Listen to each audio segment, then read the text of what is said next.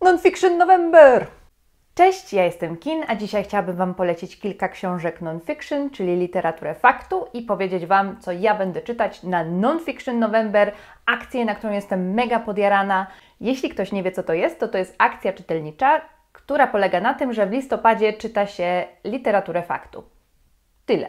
Ma ona też polską nazwę na kanale Świat Między Stronami, jest ona nazwana Listopad na faktach. Nie wiem, dlaczego jestem na to taka podjarana, ale w tym roku jestem mega. W związku z czym zaczniemy od polecajek i chciałabym polecić takie książki, o których nie widziałam za bardzo, żeby się rozmawiało na polskim booktubie. Pierwsza książka, którą chciałabym polecić, to jest książka historyczna Zwykli ludzie Christophera Browninga. To jest książka o takim batalionie rezerwowym nazistowskiej armii, który nie nadawał się na front, a zamiast tego został wysłany na wschód Polski, żeby wprowadzać ostateczne rozwiązanie kwestii Żydów, czyli po prostu mordować ludność żydowską.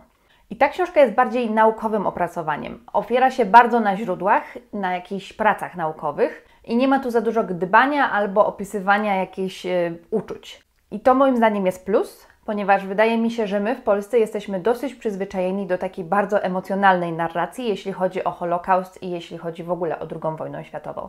I dlatego wydaje mi się, że takie spojrzenie z zewnątrz może być bardzo wartościowe dla nas. Ta książka mówi o tym, że naziści byli zwykłymi ludźmi i pokazuje w taki sposób, w jaki jest w stanie, na ograniczonych źródłach, jakiego rodzaju to byli ludzie, którzy zostali wysłani właśnie na wschód. Kim oni byli, z jakiej byli klasy społecznej, jakim wieku, jakie było ich nastawienie do tych mordów i do ich rozkazów. Jest ona w dalszym ciągu bardzo poruszająca, bo jednak opisuje zbrodnie nazistowskie, ale też ani nie demonizuje, ani też nie próbuje usprawiedliwić tych nazistów. Bardziej próbuje ich pokazać jako takich prawdziwych ludzi. Polecam Wam też zbiór esejów, a właściwie jeden długi esej napisany w formie listu do syna, który nazywa się Między światem a mną. Są to eseje o rasie, o rasizmie, natomiast jeśli szukacie jakiegoś takiego wprowadzenia do tematu rasizmu, to nie jest ta książka. Albo jeśli chcielibyście jakiś szkic historyczny na temat rasizmu w USA, to też nie jest ta książka. To jest bardzo, bardzo osobisty esej, który pokazuje nam taki krajobraz emocjonalny osoby czarnoskórej mieszkającej w USA, która musi radzić sobie z tym systemem i musi wychowywać dziecko w tym systemie. I zwraca uwagę na takie drobne rzeczy, pokazując, że nawet jeśli wydaje się, że taka osoba czarnoskóra ma normalne życie, to jej życie nigdy do końca nie jest normalne. I pokazuje różne mechanizmy myślenia, które czarnoskórzy Amerykanie sobie wypracowali w reakcji na rasizm.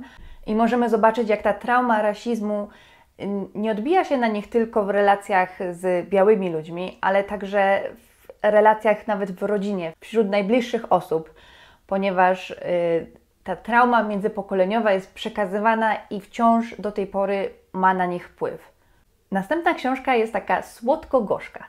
To jest książka napisana przez youtuberkę, która robi na YouTubie filmiki o śmierci, a bardziej dokładnie o rytuałach śmierci oraz o branży pogrzebowej. I o tym jest mniej więcej ta książka. Jest to Dym wciska się do oczu i czego jeszcze nauczyłam się w krematorium. I tak jak tytuł obiecuje, mamy tutaj informacje na temat tego, jak pracuje się w krematorium i nie tylko w krematorium, w ogóle na temat praktyk pogrzebowych w USA oraz w innych krajach. I one są bardzo ciekawe, szczególnie szokujące są niektóre informacje na temat tego, co można zrobić z ciałem w USA. I one są opowiedziane w zabawny sposób, ponieważ nasza autorka jest taka dosyć zabawna, ale jednocześnie jest też wzruszająca. Bo osią tej książki jest podróż wewnętrzna autorki, która okazuje się bała się śmierci. Bardzo bała się śmierci i dlatego postanowiła zacząć pracować w krematorium. Więc oprócz tej wiedzy dostajemy też takie osobiste wspomnienia i taki portret duchowej przemiany autorki.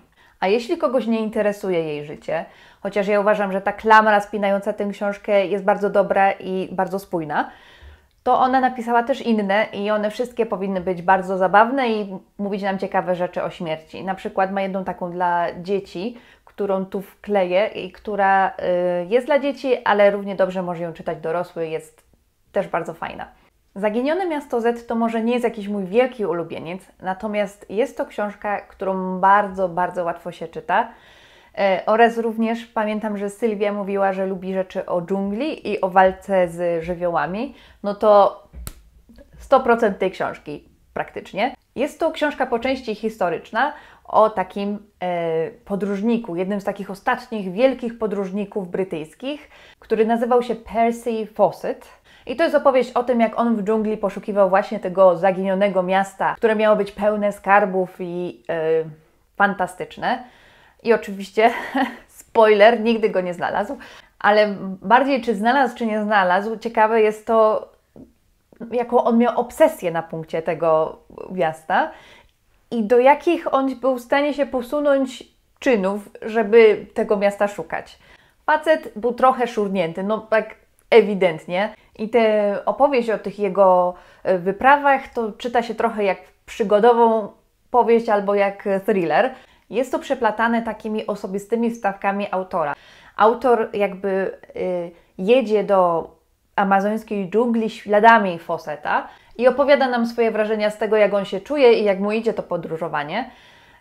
A że on jest takim typowym kanapowcem z Nowego Jorku, no to o ile może te osobiste wstawki nie są jakieś strasznie potrzebne, to myślę, że dają taki fajny kontrast pomiędzy warunkami podróżowania tego Percy'ego Fawcetta, a warunkami podróżowania naszego autora, który i tak sobie nie radzi z tymi warunkami. Następną książką, którą bardzo łatwo się czyta, jest Umysł w ogniu. Autorka była dziennikarką i zapadła na pewną tajemniczą chorobę. I to jest opowieść o jej własnej chorobie. I czyta się to jak odcinek House'a. Tylko najlepiej nie sprawdzać opisu. Boże, codziennie, co oni tam tak wiercą? Tylko najlepiej jakbyście nie sprawdzali opisu, bo tam jest wszystko wyjaśnione. Natomiast jeśli nie sprawdzicie, to po prostu macie rozwój dokładnie jak w odcinku serialu, czyli nagłe objawy dziwne, potem jak ta choroba się rozwija, potem w szpitalu, poszukiwanie diagnozy, ciągle nowe propozycje, zmienia lekarzy itd., itd. Jest to książka taka bardzo trzymająca w napięciu z tego powodu, chociaż wiemy, że autorka wyzdrowiała, bo inaczej by nie napisała książki. Chciałabym Wam jeszcze polecić książki, które nie zostały przetłumaczone na polski. Zakładam, że część z Was po angielsku czyta, więc polecam. Pierwsza to The Feather Thief. I to jest niesamowita historia. Nie chcę Wam spoilować, o czym dokładnie jest. Jedyne, co musicie wiedzieć, to że to jest o kradzieży ptaków egzotycznych z muzeum. Takich wypchanych ptaków.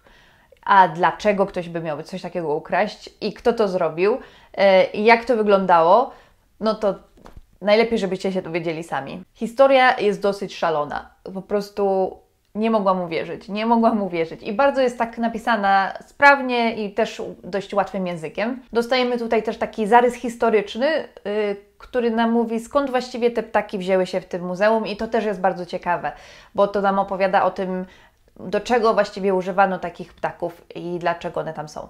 I o całym przemyśle, że tak powiem, ptasim, jeśli można to tak nazwać. A druga książka to komiks. Komiks opowiadający historię wietnamskiej rodziny.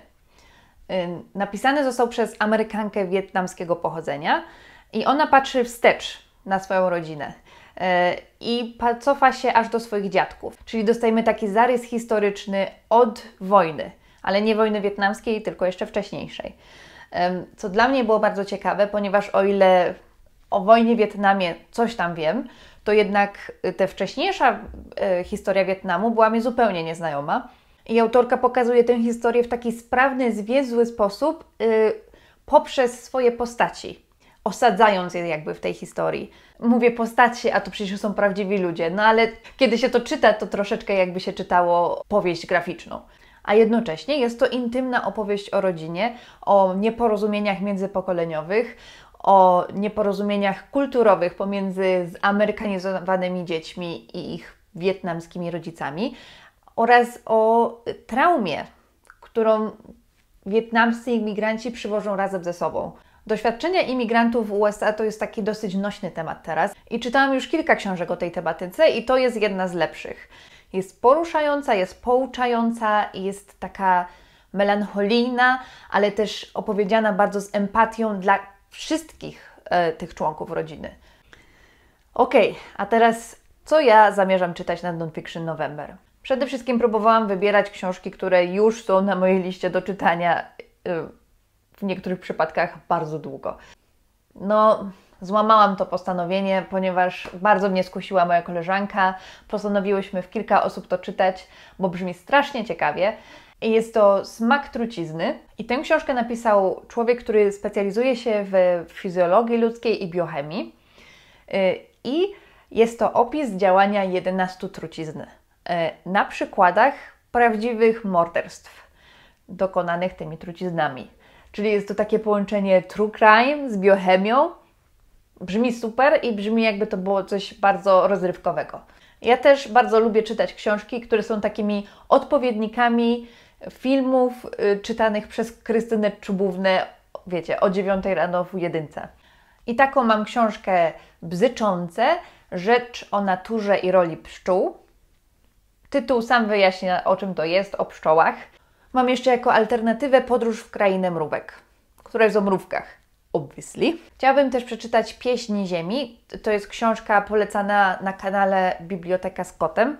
Autorka jest profesorem botaniki i jest też osobą pochodzenia rdzennego. I ona łączy tę swoją wiedzę akademicką ze swoją wiedzą tradycyjną. Tak przynajmniej rozumiem, że o tym jest ta książka. Co mnie bardzo ciekawi, mam nadzieję, że się dowiem dużo o roślinach i mam nadzieję, że się dowiem dużo o tradycjach rdzennych Amerykanów. Trochę się obawiam, że ona będzie dla mnie zbyt uduchowiona, nie jestem tego fanką, no ale trochę się przyzwyczaiłam już, że jeśli ja chcę czytać głosy rdzennych mieszkańców Ameryki, a chcę, to one dość często są uduchowione, no bo po prostu mają inne spojrzenie na życie niż ja. Następna książka to komiks, nazywa się Zrozumieć komiks, niewidzialna sztuka i jest to komiks o komiksach. I to jest chyba zarys historii komiksu i jakieś omówienie technik stosowanych w komiksie. Kiedy czytałam Niesamowite przygody Kawalira and Claya, które są książką o ludziach, którzy piszą komiks w złotej erze komiksów, to sobie myślałam, wolałabym chyba przeczytać non-fiction na ten temat. I właśnie zakładam, że to jest to non-fiction. Chciałabym też przeczytać chociaż jedną z tych polskich książek, które od zarania dziejów siedzą sobie na tej mojej liście do czytania i ja ich w ogóle nie czytam. Mam tutaj 13 pięter Filipa Springera, które sobie ostatnio kupiłam i która podobno jest o idei domu, tak powiedział Marcin z kanału Znak Litera Człowiek. Podobno jest wzruszająca. Oraz mam Gotland Mariusza Szczygła. Ja nie wiem, o czym on jest. Na okładce nie jest napisane, nie mogę sobie przeczytać. Ja myślę, że to jest o Czechach, ale nie wiem. Pewnie wy wiecie lepiej ode mnie, bo tak właśnie jest ze mną i polską literaturą faktu. I moja wiedza na jej temat jest opłakana. I na tej liście są jeszcze dwie książki, które nie zostały przetłumaczone na polski.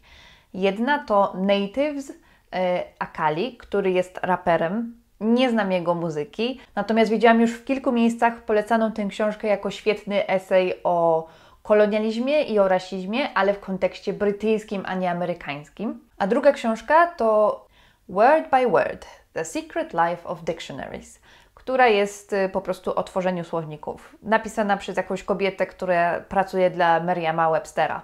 Merriam Webster to taki słownik angielski. No i to wszystko. Powiedzcie mi, czy Wy zamierzacie dołączać do akcji Nonfiction November, czy też Listopad na faktach? Jakie będziecie czytać książki? A jeśli nie będziecie czytać nonfiction, no to co planujecie czytać w listopadzie? A może czytaliście którąś z tych książek, które ja tutaj polecam? Powiedzcie mi. Na razie, do zobaczenia, cześć!